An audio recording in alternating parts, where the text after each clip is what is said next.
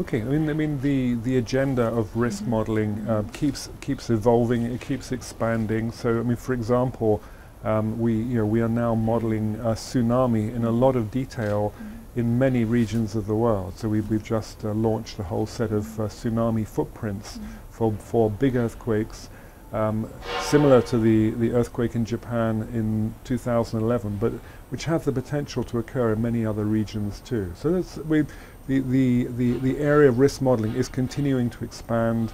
We continue to get new data from New Zealand, for example. There's much new information about liquefaction in earthquakes and how it causes damage to buildings. So it's always moving, this agenda of what we're trying to build.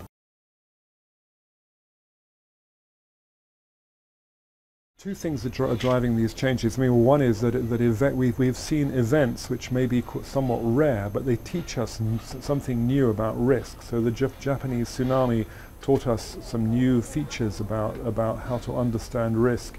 The earthquakes in New Zealand also. So events happen and they teach us something a little new, and we need to keep expanding the modeling capability. For example, Hurricane Sandy in America, that highlighted some new features about losses to marine risks, to ships and boats. Clearly, the HFA2 process is an enormous process to try and move forward on getting a better handle on disasters. I mean, we believe that risk modeling is going to be a key feature of the programs for disaster risk reduction going forward. If people are trying to decide where to invest, or should you build a new flood defense, or should you implement a new building code, you need the same kind of probabilistic models that the insurance industry has been using to answer these questions about disaster risk reduction. So we think in 5 or 10 years' time, all the agencies on disasters will be using the kind of risk models which the insurance industry has been using.